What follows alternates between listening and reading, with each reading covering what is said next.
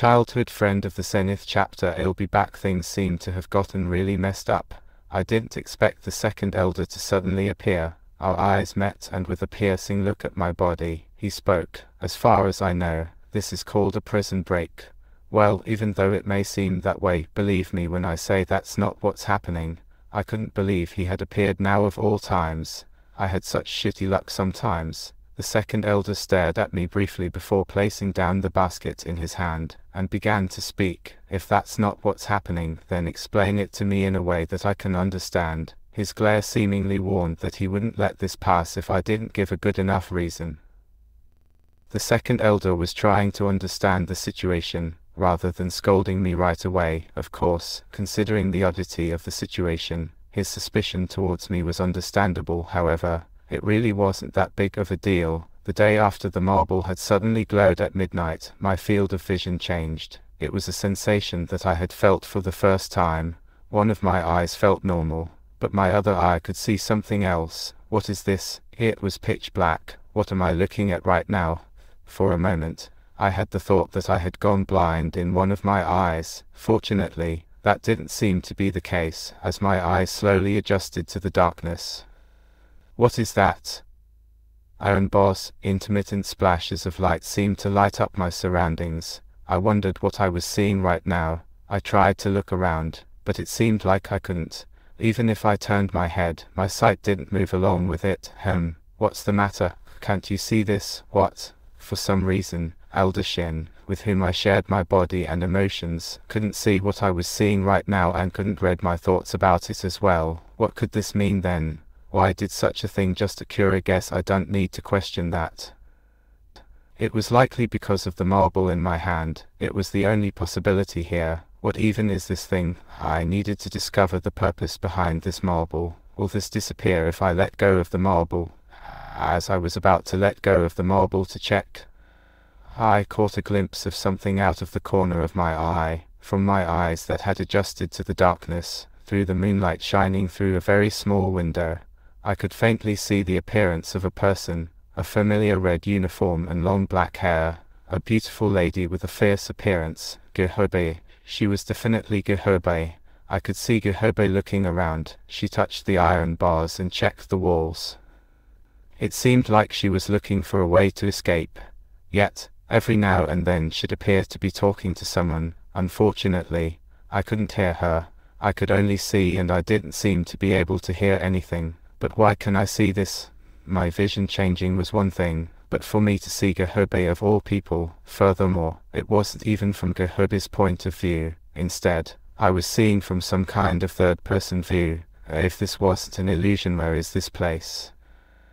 I need to find the location. Putting aside my confusion, I had to focus on what mattered most. Fortunately, it looked like Gehobe didn't have any injuries.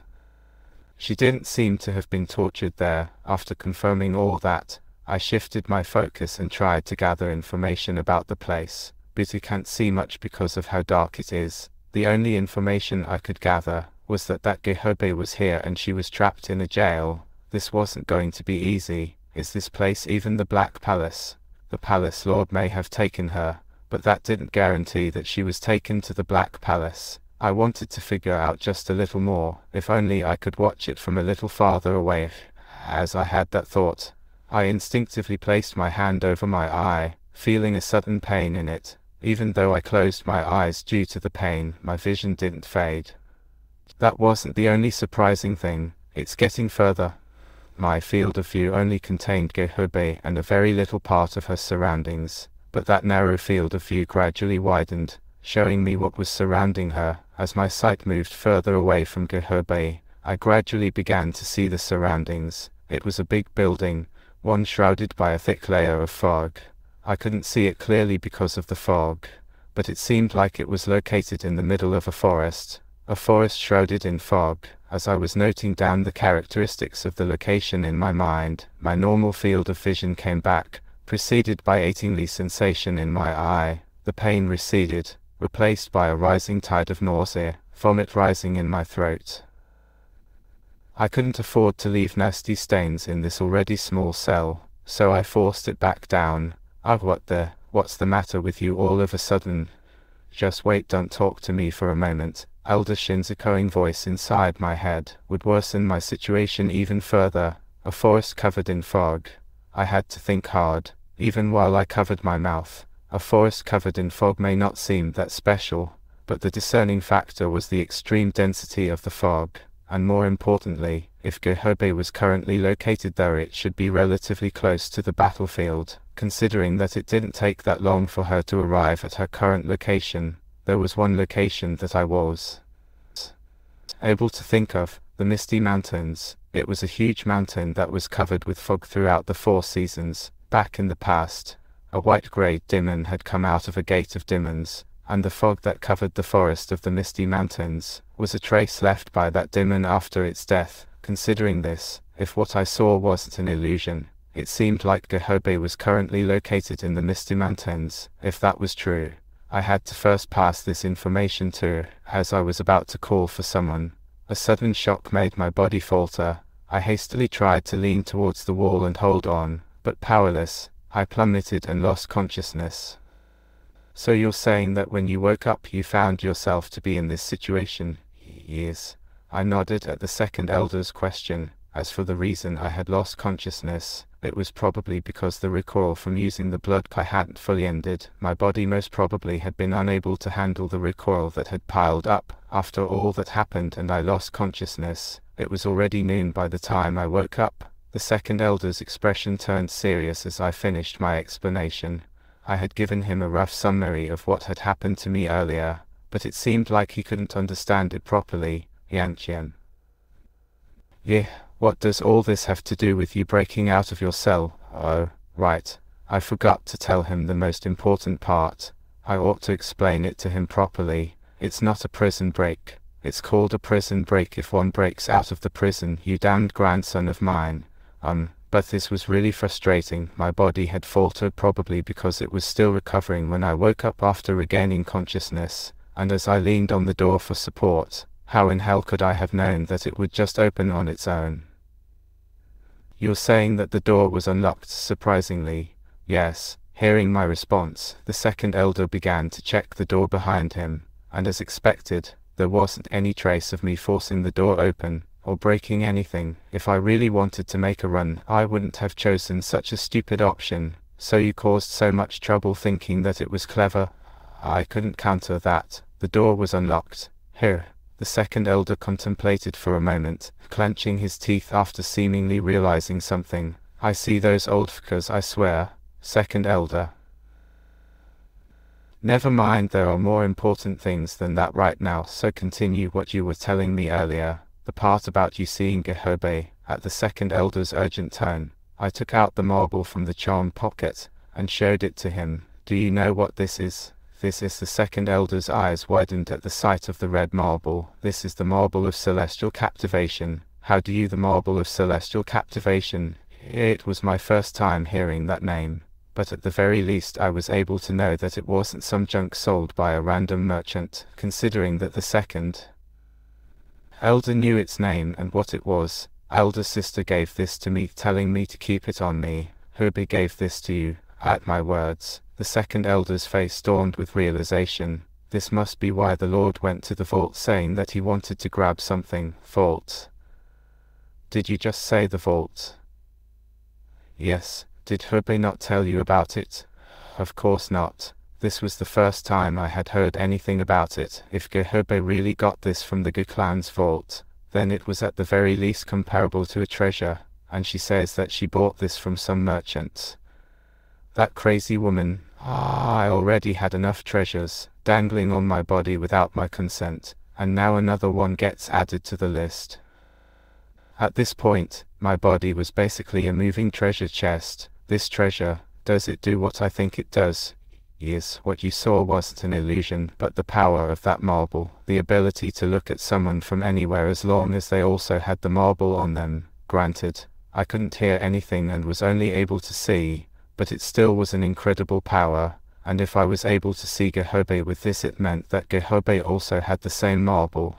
I knew about this already, but Hobe really is obsessed with you. As the second elder spoke with a chuckle, I nodded, agreeing with him. I know. I can't believe she gave me this so that she could bully me even further. What a terrifying person she is. At my words, the second elder had a strange expression on his face, but it was quickly erased. Anyway, it's really fortunate. Thanks to this, we were able to figure out Herbie's location. Yes, the Misty Mountains, you said. I must immediately send a letter to the Lord. When the second elder was about to leave in a hurried manner, I stopped him. Take this with you. It was so that I could give him the marble of celestial captivation. I didn't want to have this suspicious marble that let the opposing side know what I was doing, and more than anything, it would be more helpful for Father to have it, so that he could find her faster. However, the second elder, shaking his head, responded, the requirement to activate this marble is to use one's blood. Oh, if what the second elder was saying was true, then it seemed like the marble had activated because I had touched it with my bleeding hand. However, what the second elder said afterward was even more shocking. Once the marble is used, it's not possible for others to use it until the current owner of it dies. What did you say? What kind of bullshit item is that? Not only did it allow one to stalk on the other, but it also stuck onto the owner until their death. It was an item that was filled with flaws. If you think I'm lying, do you want to give dying a try? Hearing the second elder, I put the marble back into my pocket. So keep that with you.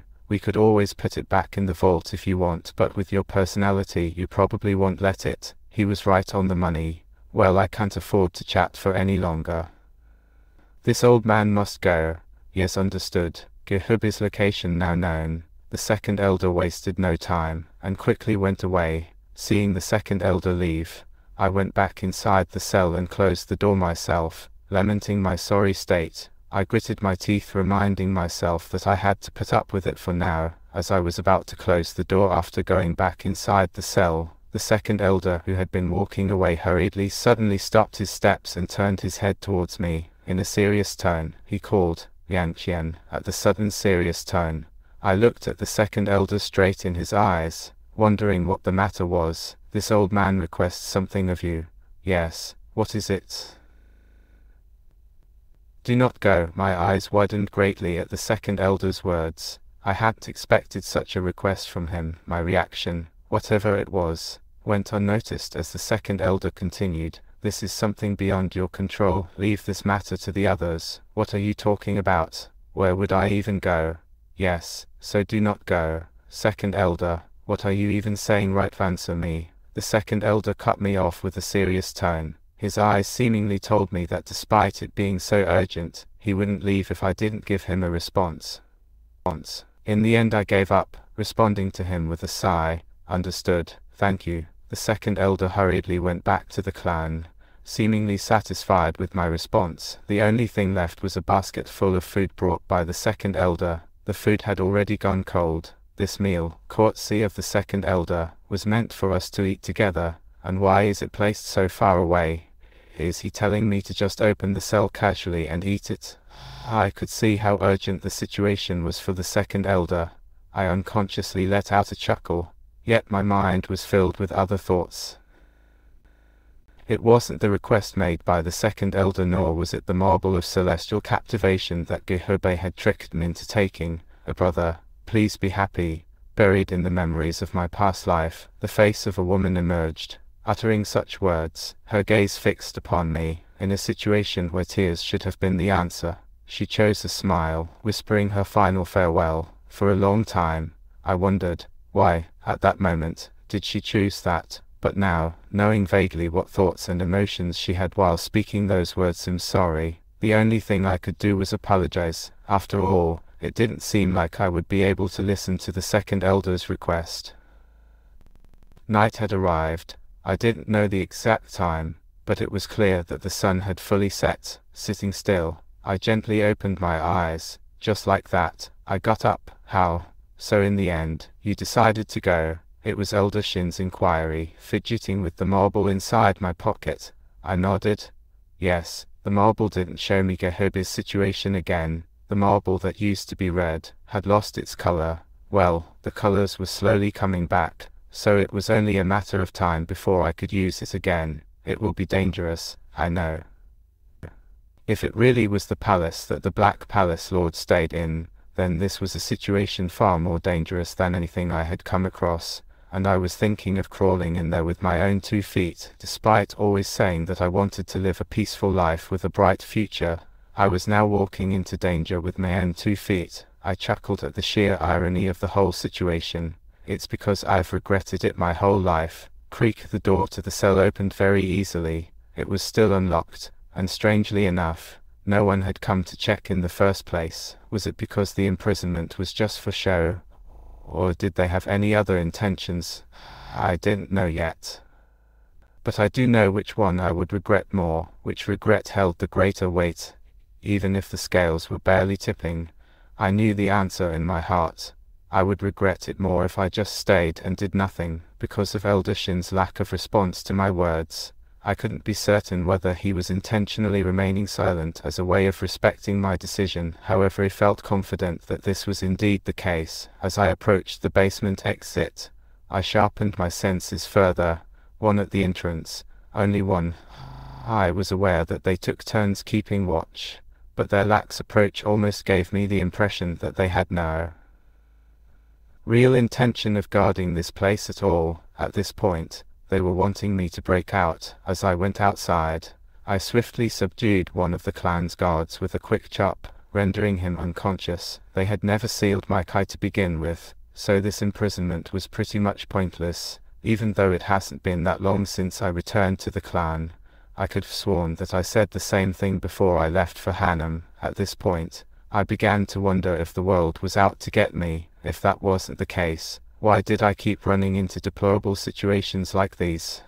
I had no intention of breaking out in the first place, but to think I would have to escape like this, it seemed like I would have to deal with a lot of hassle when I came back. Father would surely take my side. Well, I wasn't certain of that, but I didn't really care. Let them punish me if they want, as my outrage will be far scarier than that. When will you ever mature? He ignored Elder Shin's quiet remark and took off in the direction with the least amount of activity. Due to a sizable portion of our clan's forces being absent at the moment, it was easy for me to leave undetected given my current abilities. The girls are the problem, though. They must already be worried about me, so, if I were to disappear like this without telling them, I would surely be met with sharp glares when I return. Nanganbaiha also had warned me to let her know if I ever did anything like this. As such, if I were to get caught, I would be in real danger. She might actually pull her sword out. Nanganbaiha in that regard was far scarier than Tang Soil or Wei Silver. It was even more so as I had personally witnessed her skill in slicing people during my past life. Tightly biting my lips, I focused on the situation at hand. Even if they were to get angry, I wasn't in a situation leisurely enough to just go and meet them. Later on, I'll just send them a letter. Well, I didn't know if I would be able to do even that. After taking a few leaps by surrounding my body with kai, I could see the clan's wall. Without any hesitation, I jumped over it and landed on the other side. Just as I thought I had escaped the clan without detection, a golden light flickered past me for an instant. I searched my surroundings, wondering if I was mistaken, but found nothing out of the ordinary. There was only darkness beyond the boundaries of the clan, with the trees and the crickets greeting me as company. Was it just my mistake? It was probably just a firefly passing by, unable to sense any other presence nearby. I chose to believe that was indeed the case. As I was about to continue on my way after correcting my direction, a familiar voice interrupted me. Young master, my body instinctively spun around. The voice belonged to someone who shouldn't have been here. You, at that spot. Why are you here? Stood Wei Silver, looking at me with swollen eyes and crouching beneath a tree.